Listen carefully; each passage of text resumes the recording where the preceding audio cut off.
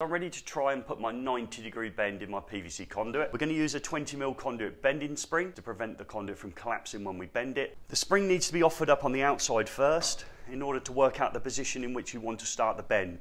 There's a cable on the outside to prevent it getting trapped inside the conduit. I'll just fold it over in order that I can drop it in to the conduit itself and position it down there. So I've got the spring here in this section of conduit. Take a rag and we're going to warm up the conduit in the section we want to bend. And that should be touch warm, which it is. And then for my technique, I'm going to get onto what I call a large motorbike. So my arms are at that kind of width. I'm just going to fold it in, hold it, allow it to come out, fold it in, and hold it, and we go out. Finally again, just hold it in.